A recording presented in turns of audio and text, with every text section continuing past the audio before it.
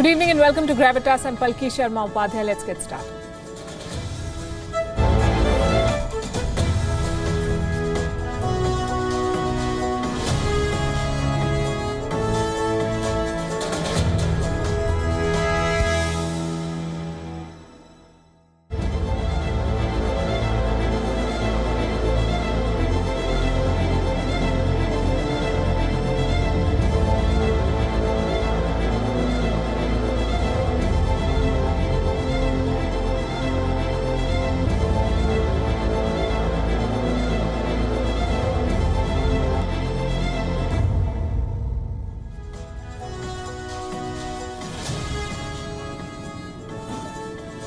India now has close to 2 lakh soldiers on its border with China. This is the biggest such deployment in the history of independent India along this border.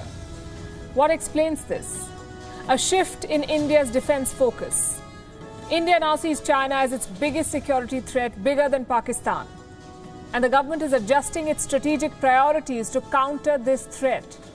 On Gravitas tonight, we'll bring you the details of the shift. Why is it significant? What does it entail? What will it cost? What has triggered it? Why now?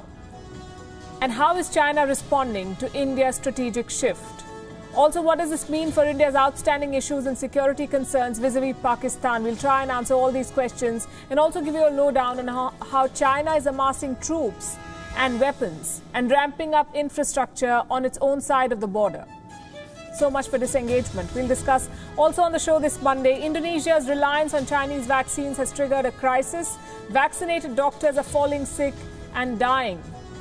After refusing to follow the law, Twitter challenges India's sovereignty with a map that does not show Jammu and Kashmir and Ladakh as parts of India. Britain has had a difficult weekend.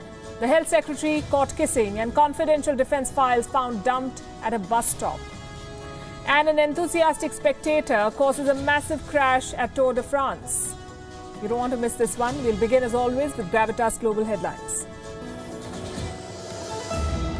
The Indian Army says that it averted a major threat by firing at 2 drones which were spotted near a military station in Jammu.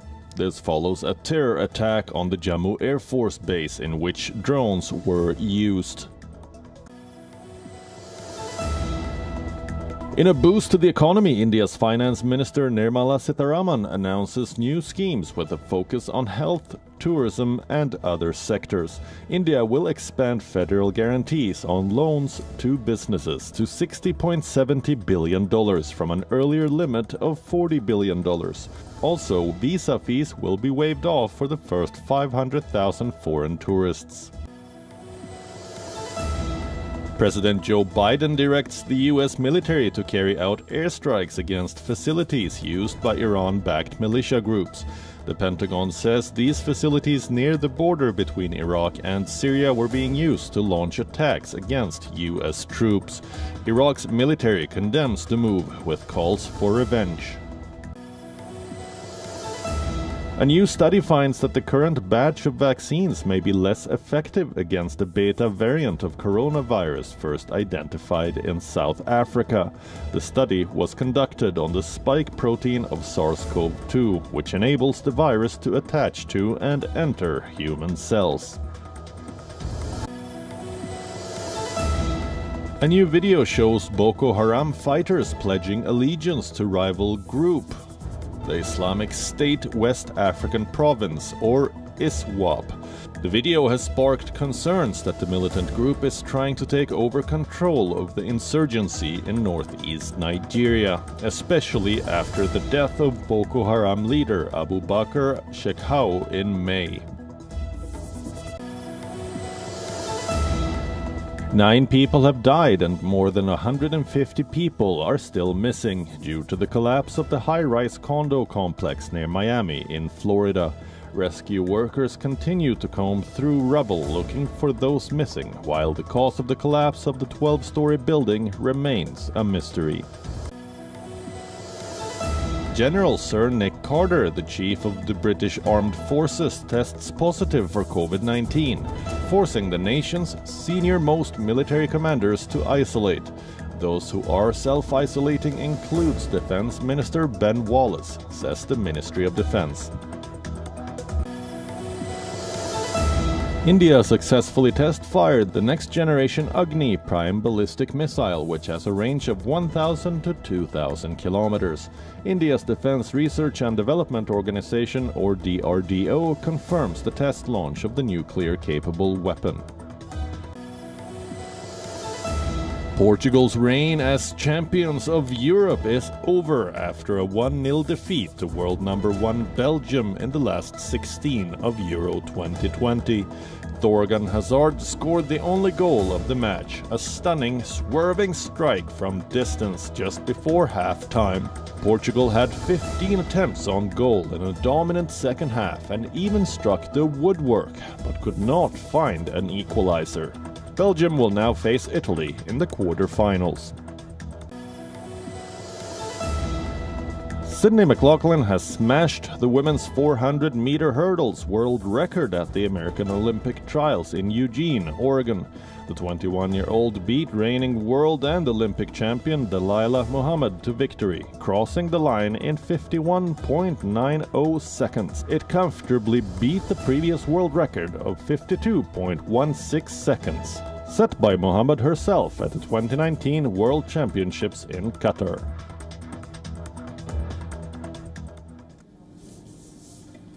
Tonight we'll tell you about the biggest ever shift in India's strategic focus. Since independence, India's biggest security challenge has been Pakistan. Not anymore. Now it's China. While Pakistan remains a thorn in India's side, China is a threat. And we've known this for a while, but now India is taking action on this. A total of 200,000 Indian soldiers have been deployed on the border with China. This is the biggest ever deployment along China in Indian history. Also a massive jump from last year. Here's what we know so far. India has redirected at least 50,000 more troops to the China border. These are additional troops. Earlier, they were handling anti-terrorism operations against Pakistan. Now they have been moved to tackle the threat from China. With these new deployments, India is now set to have around 200,000 soldiers focused on the line of actual control with China. This is an increase of 40% from last year. In recent months, India is said to have moved troops and fighter jets to 3 distinct areas along the border with China. We'll tell you about them in just a bit in detail. Sources tell us that with these deployments, India wants to match the Chinese forces toe-to-toe. So if India has around 200,000 soldiers on the border, we are given to believe that China has an equal number. Does this mean another confrontation is brewing? Is India responding to a new threat perception? Sources tell us the threat has been clear and present. India's deployment is about preparedness rather than triggering hostility. Look at the sequence of events in the past 12 months. Multiple border frictions, 11 rounds of commander-level engagements, 7 meetings between diplomats and military officials, and 2 face-to-face interactions between the foreign ministers of both sides. The result is this. Beijing talks about disengagement but refuses to pull back troops. Forget pulling back troops. China is adding more. It is also deploying more weapons and artillery. In response, India has reshaped its strategy. It is reorienting troops to the north, towards China, which is a bigger threat. And this is something that India's Chief of Defence Staff, General Bipin Rawat, told me in an exclusive interview earlier this month. As of today, General Rawat, which neighbour, according to you, poses a bigger security threat to India, Pakistan or China? I think we are very clear as to where our security challenges rise, and very many years ago, our defense ministers have spelled this out for us. And so I think this need not be spelled out in clear terms. We know that we have challenges on both sides, but we have to obviously address a larger neighbor with some degree of concern. So we understand where the challenges lie. Does that mean China? Yeah, obviously, as I said, when you have a larger neighbor which has got a better force, better technology, so you obviously prepare for a larger neighbor. At the same time, you have both the neighbors. Preparing for the larger neighbor. So both sides have stepped up their military presence. Where are these troops stationed? Well, reports say on the Indian side, the extra troops have been spread out across the LAC, the line of actual control, from cities like Leh in the north to Dimapur in Nagaland in the east. What about the Chinese? In Tibet and Xinjiang, China has been upgrading airports and infrastructure. It has been conducting military training as well. Last week, we told you how China has been raising militia units by training Tibetans to fight against India. Reports say such training took place near Pangong So. You might remember Pangong So. It's the site that witnessed a deadly clash between Indian and Chinese soldiers last year. Earlier this month, the PLA also conducted a high-altitude drill with more than 1,000 soldiers from 20 units. And in the last 6 months, the PLA has conducted more than 100 joint exercises. Many of these drills have been focused on the border with India. China has also commissioned new weapon systems in Tibet and Xinjiang. These two provinces share a border with India. Reports say these regions are being equipped with advanced weaponry like intermediate-range ballistic missiles, tanks, rockets, launchers, howitzers, and infantry fighting vehicles. The military threat from China is clear, and India cannot afford to fall behind. So in recent weeks, Indian forces have made their own tactical adjustments. The biggest challenge in keeping the border areas with China safe is altitude. A soldier needs to acclimatize to the conditions to be battle-ready. They spend days to prepare for high-altitude warfare. How do Indian soldiers do it? They split the acclimatization process in stages. So at stage 1, a soldier is at a height of say 9 to 12,000 feet, and it takes about 6 days to get used to this altitude. It is only after 6 days that a soldier is medically ready for combat here. This is stage 1. At stage 2, you're at the height of 12 to 15,000 feet, so you need another 4 days to get used to this height. So what India has done essentially is this. It has moved 50,000 additional soldiers to this height, which is 12 to 15,000 feet. This gives India an advantage of 10 days. Meaning, if the situation on the border flares up, the soldiers are already acclimatized, so they save 10 days. These soldiers are the ones who were stationed at forward positions against Pakistan. Now, their primary responsibility has been shifted from Pakistan to China. The Indian Army is now preparing soldiers who can fight on both fronts if required. In that state of readiness. Of course, this comes at a cost, both in terms of finance and resource. But that is something that had to be done because in wars, terrain can be more critical than manpower and machines. Terrain can be a game changer, and understanding terrain gives you an edge. America learned this in Vietnam, Germany in the Soviet Union, Russia learned it in Afghanistan, and China recently learned this in Galwan. Terrain has been an important aspect of military strategy, and China's most famous military strategist, Sun Tzu, devoted an entire chapter to terrain in his famous book, The Art of War. Let me quote from what he said. Terrain matters because it is a central element of any strategy. Confirmation of the ground is of the greatest assistance in battle. Therefore, to estimate the enemy situation and to calculate distances and the degree of difficulty of the terrain so as to control victory are virtues of the superior general. He who fights with knowledge of these factors is certain to win. He who does not will surely be defeated. So India is arming its soldiers with this knowledge. India is assuming a posture of what is called offensive defense. And China knows what this shift means. It is not happy about this. At a press conference today, China's Ministry of Foreign Affairs accused India of escalating tensions at the border. The current situation on the border between China and India is generally stable, and the two sides are in negotiations to settle border issues.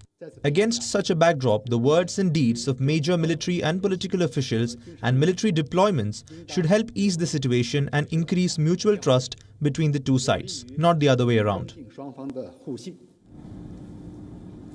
As we speak, India's Defence Minister Rajnath Singh is on a 3-day visit to Ladakh to assess military preparedness. The signal from New Delhi is clear. China is the bigger military threat, and India is prepared to respond with force if required. Meanwhile, here's a question that is getting bigger by the day. Are Chinese vaccines failing? Beijing may not accept it. The World Health Organization may not accept it. Even the countries receiving Chinese shots may not accept it due to diplomatic restraints. But the failing efficacy of made-in-China shots is too obvious to ignore. In Indonesia, doctors who received Sinovac have become patients. Hundreds of them have tested positive despite full vaccination, and tens of them have lost their lives. And then we have countries like the Seychelles, Bahrain and Mongolia, where the infections are rising despite half of their populations being fully vaccinated. All these countries mostly relied on Chinese vaccines, and now they're being forced to ask some serious questions. Some of them should be directed at the World Health Organization too. Our next report tells you why.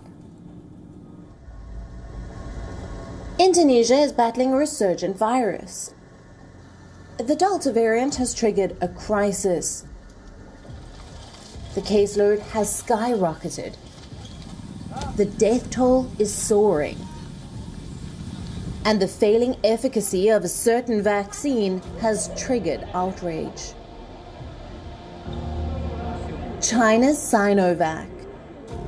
In August 2020, Indonesia signed a multi-billion-dollar deal for 50 million doses of Sinovac. 10 months on, the Made in China shot has triggered a crisis. On the receiving end are Indonesia's doctors. At least 20 doctors have died despite being fully vaccinated with Sinovac. 10 of them died this month. And 31 other cases of doctor deaths are being investigated. Indonesia's health workers are alarmed. Around 90% of Indonesian doctors, 160,000 in total, have been vaccinated with the Chinese shot. Most of them are ending up sick.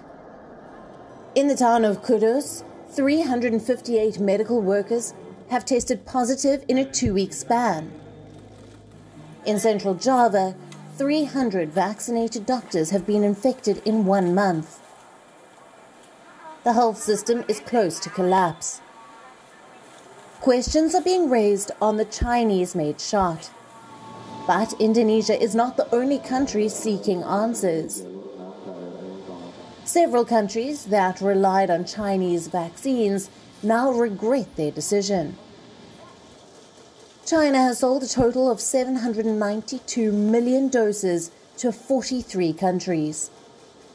Out of these, 25 million doses have been donated and 302 million doses have been delivered. In Mongolia, 52% of the population has been vaccinated, mostly with China's Sinopharm shots. On Sunday, it recorded 2,400 new infections, a quadrupling from a month before. In the Seychelles, 64% of the population has been fully vaccinated, making it the most vaccinated country in the world. But right now, Seychelles has more COVID cases per capita than India. 716 infections per 1 million people have been reported in the last 7 days. In Bahrain, China's Sinopharm accounts for 60% of the vaccinations. But the rising infections in fully vaccinated people have forced the country to administer booster shots of a different vaccine.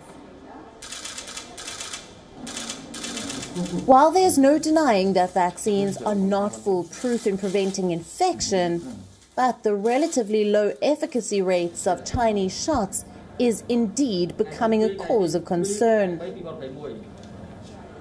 It is also exposing the politics and fault lines in the global health infrastructure.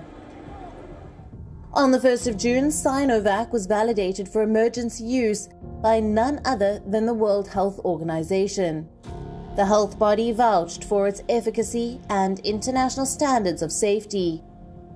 Now, it seriously needs to re-evaluate its assertions for the sake of its own credibility. Bureau Report, WION World is One.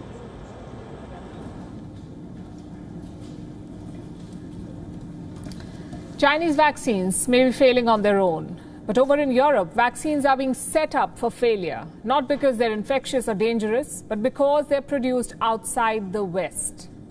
Let me explain this. The European Union has unveiled a new green pass. Think of it as an immunity passport. So how do you get one? You must tick one of three boxes. You can either be fully vaccinated, have a negative test with you, or show evidence of immunity from a recent infection. Now, this green pass is supposed to be the passport to Europe. If you have one of these, you can travel anywhere in Europe. For work, for tourism, it doesn't matter. It sounds perfect until you go into the details. Fully vaccinated people are eligible for the green pass. The obvious question is, which vaccine? There are more than half a dozen jabs in the market. Do all of them qualify? The answer is no. The green pass is only for vaccines approved by the EMA, the European Medicines Agency, EMA. That leaves just 4 vaccines.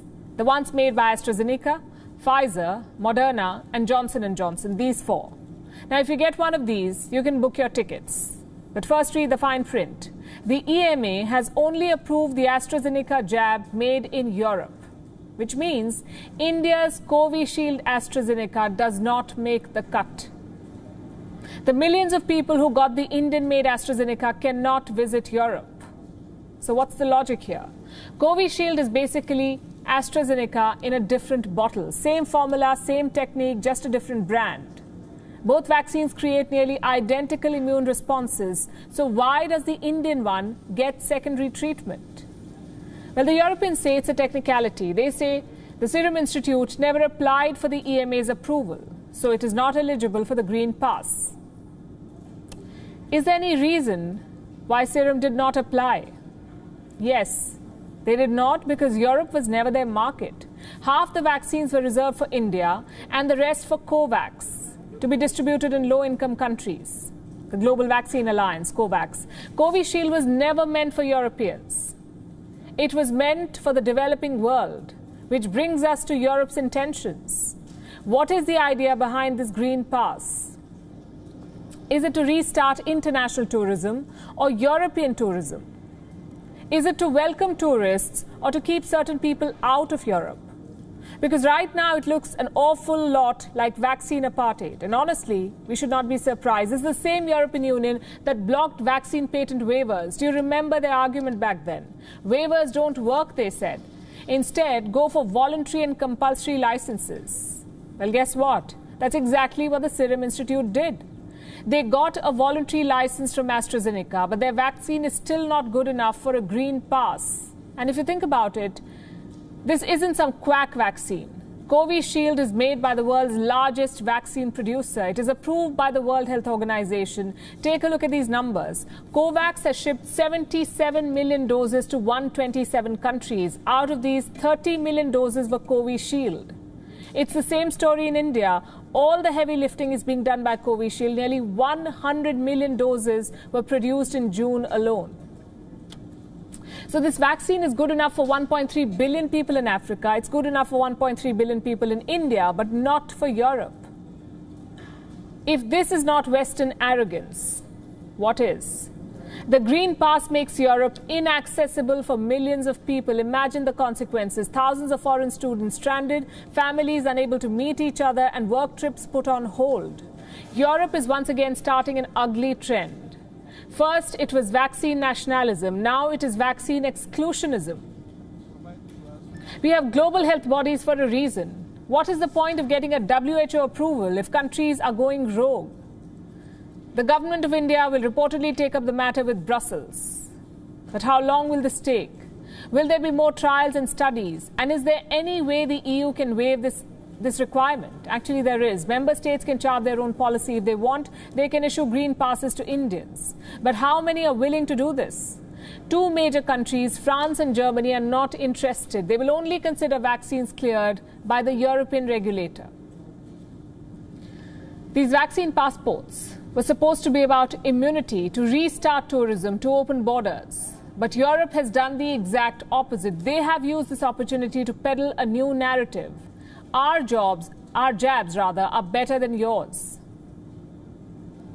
How long before every country does the same? What happened to the cheerleaders of open borders and globalization? I guess the masks are finally off. Speaking of, Israel has been forced to put the mask back on just 10 days after dropping the mandate. There's been a surge in Wuhan virus cases in Israel, so the mask is back. And in countries around the world, lockdowns have returned across continents. In Australia, 70% of its population is living under COVID restrictions. Bangladesh has entered a nationwide lockdown again. Curfews have been reimposed in South Africa. The Delta variant has triggered a fresh wave. Our next report brings you stories from 5 countries.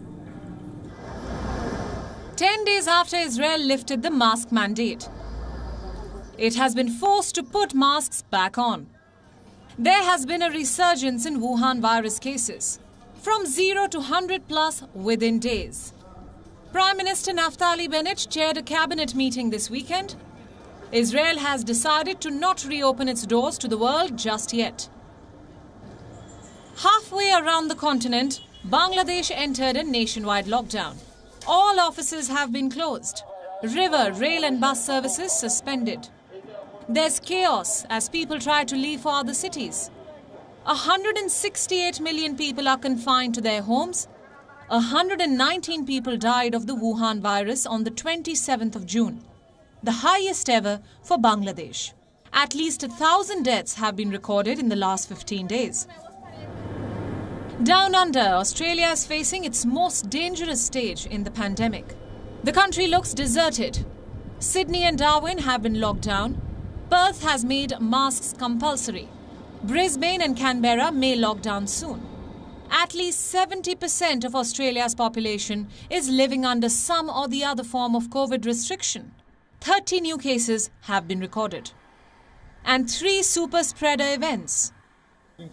The virus is also resurging in Africa's worst hit country. As I address you this evening, the situation has gotten worse.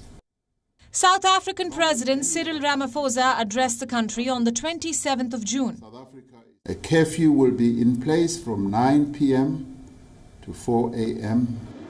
His government has been forced to reimpose restrictions, a ban on all gatherings, and a ban on alcohol. The measures are expected to last at least 2 weeks. Our response is appropriate and proportionate. In other words, equal to the current situation. Additional restrictions are necessary. South Africa recorded almost 18,000 new cases on June 26th. Is this the third wave? And is it being exacerbated by slow vaccine rollout? We really face the most serious crisis in the COVID pandemic since the early days in February, March last year. It's made the worse because this was a largely avoidable and foreseeable crisis, but thanks to the very poor procurement and rollout of the vaccines, we don't have that strength to respond to the situation that's emerging. Less than 5% of Australia's population is fully vaccinated. In South Africa, it is less than 1%.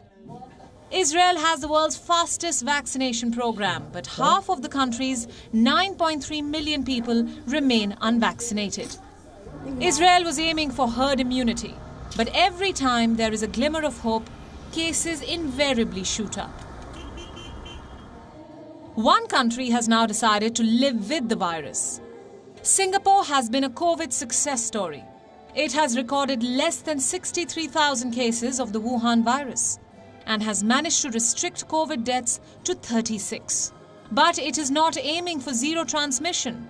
Singapore has put an end to quarantine for travellers, isolation for close contacts, and has decided to end the announcements of daily case numbers. Singapore will now treat the Wuhan virus like any other endemic. Is this the new normal? Bureau Report, WION, World is One. This weekend was a beginner's guide to British humour. Absurd, embarrassing and borderline dangerous. First, the Health Secretary resigned. Quite frankly, it wasn't much of a surprise. If the word embattled ever had a face, it would be Matt Hancock. His pandemic response was panned by the British media. He was losing favour with the Prime Minister, so Hancock's exit was on the cards. And yet, no one predicted the drama leading up to it. On Friday, The Sun ran this picture on their cover. That's Matt Hancock kissing his top aide in office. And for those wondering, yes, both parties are married. Hancock for 15 years. Unfortunately for him, the troubles don't end there. The woman he was with is a longtime friend and a millionaire to boot. She was hired as a lobbyist by Hancock himself. So you can see where this is going. The public reaction was furious. First and foremost, no one likes a cheating politician. And secondly, Hancock was violating his own rules. As health secretary, it is his name on the social distancing handbook. And as recently as May, he seemed pretty serious about it. Listen to this.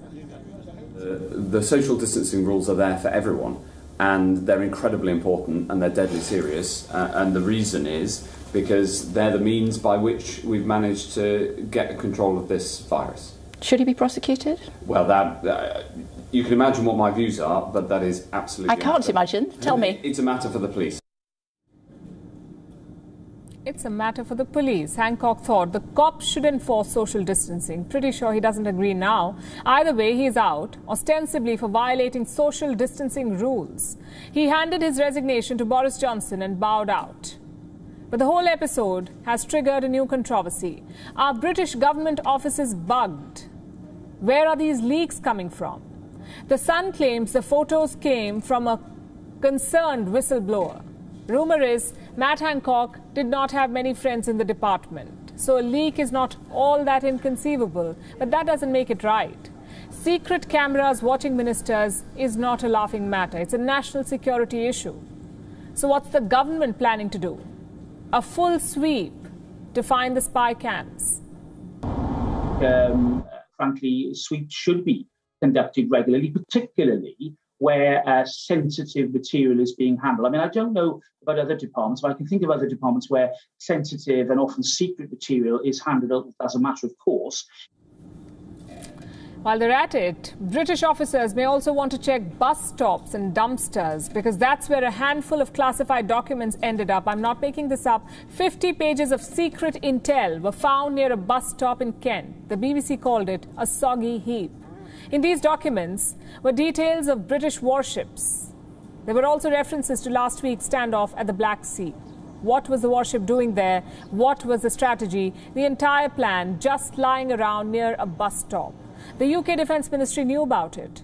An employee reported losing these documents last week. But how exactly do you just lose classified documents? And how do they end up in a bus stop? As I said at the start, embarrassing and borderline dangerous. Britain's rivals are having a blast on social media. Here's what a Russian spokesperson wrote. Why do you need Russian hackers when you have British bus stops? It's difficult to argue with that. Jokes aside, Britain needs to act fast. These slip-ups look comical, but they can be disastrous for national security. And that's the takeaway from this weekend. The land of James Bond is slipping up. The subtle humour is still there, but the flair for secrecy is slowly disappearing.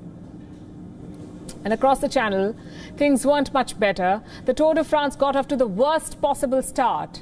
An oblivious fan came too close to the circuit on the first stage. Her cardboard sign ended up knocking down more than a dozen cyclists.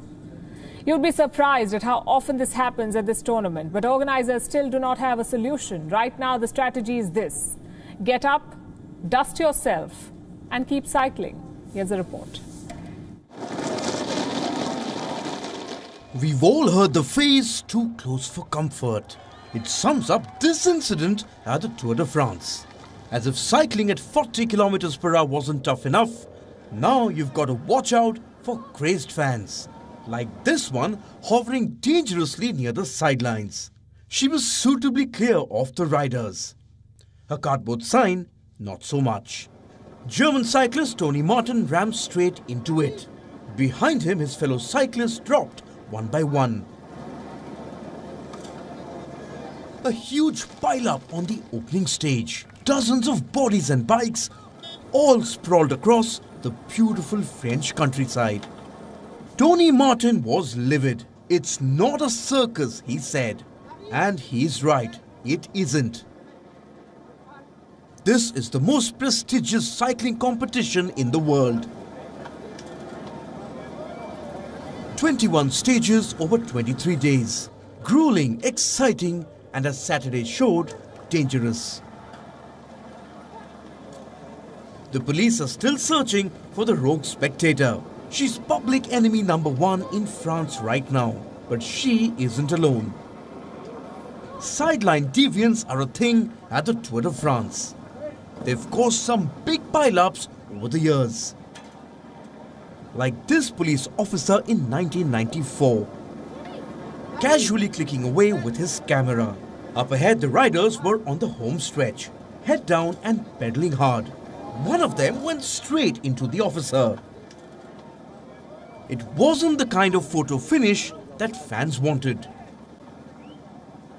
1999, the camera strikes again. Italian cyclist Giuseppe Guerini was cruising to a solo win. That's when a fan decided he needed a good picture to seal the day. He jumped in front, and down went Guerini. At the restart, a tough climb up the hill awaited him. Sport is always dangerous, whether it's a risky tackle or a steep bouncer. A dozen things can always go wrong. But an oblivious fan with a cardboard sign shouldn't be one of them. So what's the solution? Spectators have always been this close to the cyclists. You can't board up hundreds of kilometers of road or deploy cops across the entire countryside. At the end of the day, spectators will have to be more careful. The riders can't wait, but the photographs can. This isn't just a problem at the Tour de France. Motoring fans will be familiar with rallying. Cars dashing around tight corners, inches away from the adoring fans. For the drivers, it's a distraction, something always at the back of their minds. And for the fans, it's a dance with death. One wrong turn or a slight lapse in concentration could be fatal. For all circuit sports out there, it's a tough call. Too close for comfort or close enough for safety. Bureau Report, WION World is One.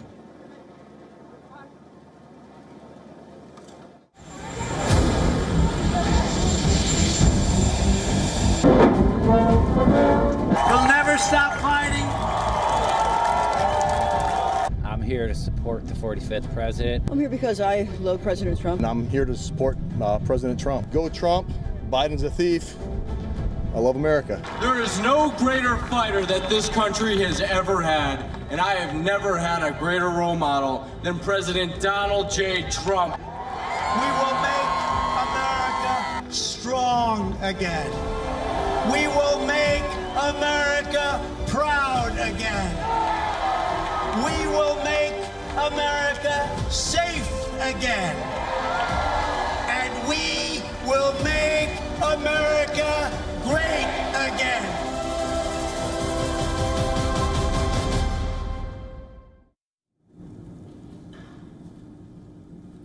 He's back. 159 days after leaving the White House, the 45th U.S. president made a grand return to the political arena with a campaign-style rally in Wellington, Ohio. It was nothing less than a blockbuster show. There were songs, there were cheers, there were flags, banners, hats and T-shirts, all of which proclaimed Trump as the true winner of the 2020 U.S. presidential election. The carnival unfolded on Saturday under the slogan of Save America. Orchestrating it was the man himself, Donald Trump. He may have lost his social media accounts, but Trump proved at the rally that his cult of personality had never really been lost. Trump relished being in front of the crowd as they listened to his never-ending grievances with the Biden administration for 94 minutes. First of all, he lambasted Joe Biden for his immigration policies, for letting immigrants cross the southern American border and for not having any idea of who they were. He compared the situation with his era when, as he put it, an illegal alien who trespassed was caught, detained and thrown the hell out of the country. Exact words spoken. Look at this. When an illegal alien trespassed across our borders, we caught them, we detained them, and we rapidly threw them the hell out of our country, and we did it by the thousands. But now Joe Biden is squandering all of this hard-earned respect that we have or had, bowing down to America's enemies, and embarrassing our country on the world stage. Next, Trump trained his guns at American institutions, attacking the U.S. Army for being weak and ineffective, as he called it. He said that he was ashamed of the U.S. Supreme Court and slammed the quote-unquote fake news media for trying to destroy the great MAGA movement.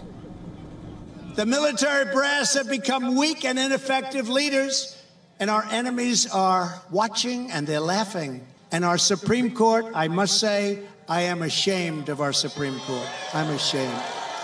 Everybody knew this during the campaign, but the fake news media refused to talk about it because they will say and do anything to destroy our great MAGA movement.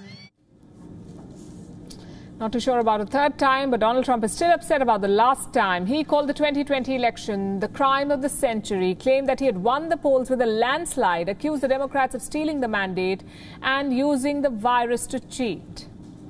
You know, you have the crime of the century, which I consider to be the election of 2020. They used COVID in order to cheat. They used COVID in order to rig the election and in order to steal the election. They used COVID. That's as simple as it gets. You heard what he said, you saw his attacks, but what exactly is Donald Trump doing in Ohio? He was there to campaign for a former White House aide, Max Miller, who has launched a primary challenge against Representative Anthony Gonzalez. Gonzalez is one of the 10 House Republicans who voted to impeach Trump in January.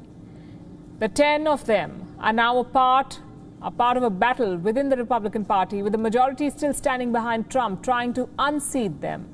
Donald Trump himself has vowed to campaign against all of these 10 leaders. The rally in Ohio was just the first of 3 expected public appearances this week. There's a rally planned in Texas on the 30th of June, another one in Florida on the 3rd of July, and many more in the days to come, we are told. The rallies may seem irrelevant to many, but for Donald Trump, the fight has just begun, as he says. We will not bend. We will not break. We will not yield. We will never give in. We will never give up. We will never back down. We will never, ever surrender. My fellow Americans, our movement is far from over. In fact, our fight has only just begun. Another day, another provocation from Twitter India. In recent weeks, the social media giant has angered the government of India by refusing to comply with Indian laws. And now Twitter is in fresh trouble. After distorting the map of India on its website, it showed Jammu and Kashmir and Ladakh outside India's map. Jammu and Kashmir was shown as a separate country. Ladakh looks like it's been merged with China. The government of India is mulling legal action against Twitter. Meanwhile, the map has been removed from the website, but this late reaction may not be enough to end the crackdown against the tech giant. Twitter is stumbling from one crisis to the next in India. It began with India's new rules for big tech. Twitter refused to comply with the new Indian laws. Then it locked India's IT minister out of his account for an hour, saying that he had committed a copyright violation. And now it has challenged India's sovereignty. The latest provocation is a map. It is on Twitter's careers page. The company has uploaded a map. It shows Indian Union territories Jammu and Kashmir and Ladakh outside India. There is outrage on the World Wide Web. Angry netizens from India are calling for action against Twitter, and the government may oblige. Reports say the Indian government considers this latest violation by Twitter as a serious offensive. If the matter goes to court and Twitter is found guilty, it could face financial penalties. Its officials could be put in jail for 7 years. The company could even be blocked under India's information technology rules. Twitter's troubles do not end there. Its interim grievance redressal officer in India has quit. How did Twitter respond? With more non-compliance. Twitter's America-based Global Legal Policy Director Jeremy Kessel has been appointed as the grievance officer for India. India's rules clearly say the position must be filled by an Indian resident. So Twitter still remains in violation of India's IT rules. The company is now the subject of bipartisan anger in India. After locking out IT Minister Ravi Shankar Prasad, Twitter locked out Shashi Tharoor, the chairman of the Parliamentary Standing Committee on Information Technology. Tharoor claimed that he was blocked from accessing his account on similar grounds. He now wants to call Twitter before the Standing Committee to explain why 2 Indian lawmakers were locked out of their accounts. The same panel has also summoned Google and Facebook. The 2 American companies have been asked to appear on Tuesday. The parliamentary panel wants to hear their views about the misuse of online platforms and the need to safeguard the rights of citizens. The scrutiny of big tech in India began with Twitter. Now every major technology company is under the lens. Bureau Report, WION World is One.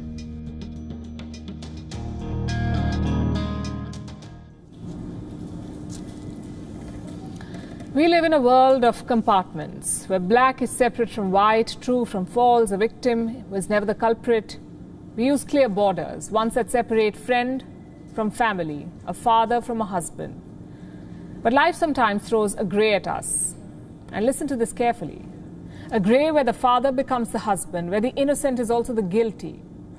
I want to share one such story with you tonight. It is the story of a French woman, a mother of 4. She was raped at the age of 12 by her stepfather. The man then became her husband, the abuser of her children. He prostituted her to strangers, till one day she killed him to protect her children from the same fate. Her name is Valérie Bacot. She's 40 years old. A French court has convicted her of premeditated murder. But the same court allowed her to walk free. When Valérie was 11, a man called Daniel Paulette entered her life as a mother's boyfriend. Within months, he started sexually abusing her. Soon he began raping her. She was only 12 years old then. Her sisters reached out to a social worker for help. The man was arrested, convicted of sexual assaults and jailed for 2 years. But after being released, he returned to Valérie's family home. The cycle of rape resumed. At 17, Valérie became pregnant. Her mother threw her out of the house. She was forced to stay with Paulette, her abuser and stepfather. He was 25 years her senior. He took total control of her life. He denied her the opportunity to work. He denied her contraception. She had 4 children with him.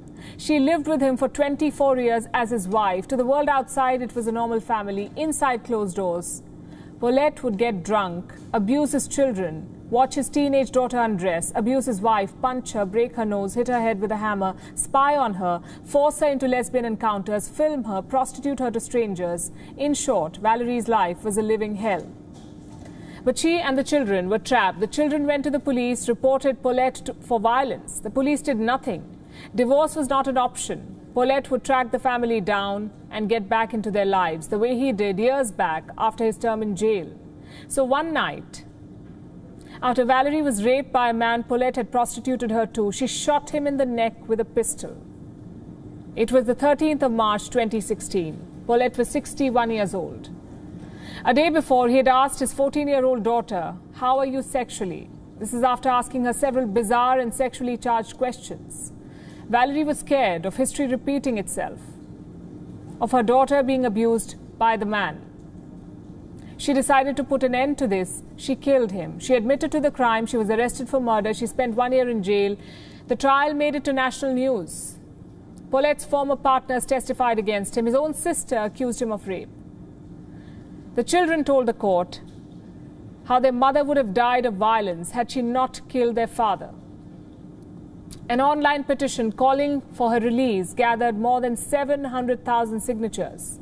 On the 25th of June, a French court gave its verdict. It found Valerie guilty of murder. She was awarded 4 years in prison, with 3 years suspended. The court told her that she was allowed to go free. She could walk free. Justice was served. She fainted on hearing the sentence. Later, she left the room, a free woman. Et tout le soutien que j'ai eu de tout le monde. C'est un nouveau combat maintenant pour toutes les autres femmes et les maltraitances. Merci. Vous allez comment, Valérie, si on peut vous demander? Vous êtes soulagée?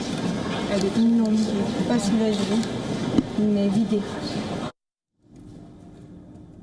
Her lawyers have now sued France for failing to protect her from years of abuse. The state has been accused of negligence for failing to act on complaints against Paulette, for awarding him a lenient jail term in the 90s, for allowing Paulette to walk out of jail after raping Valerie and back into the life of his victim. France is not a stranger to domestic abuse or incest. The country has the highest rate of domestic abuse in Europe. At least 219,000 women face physical or sexual abuse every year in France, but only 20% report it. Within months of the lockdown last year, cases of domestic violence surged 30% in France. Earlier this year, France was forced to make legislative changes after accusations of abuse from a prominent French family. It made it to the headlines. France has now outlawed sex with children under the age of 15. Incest involving a minor has been declared rape. In Valerie Bacot's story, she was both the victim and the convict. In her book published in May, she writes, "I'm not only a victim, I killed him. It is only normal that I should be punished. But if my sentence is heavy, that will mean to me that he had the right to behave the way he behaved with me." In most cases of abuse, it is the victim who dies. Valerie Bacot had to reverse that to protect herself and her children. With that, it's a wrap. We're leaving you as always with Gravitas Images. Thanks for watching.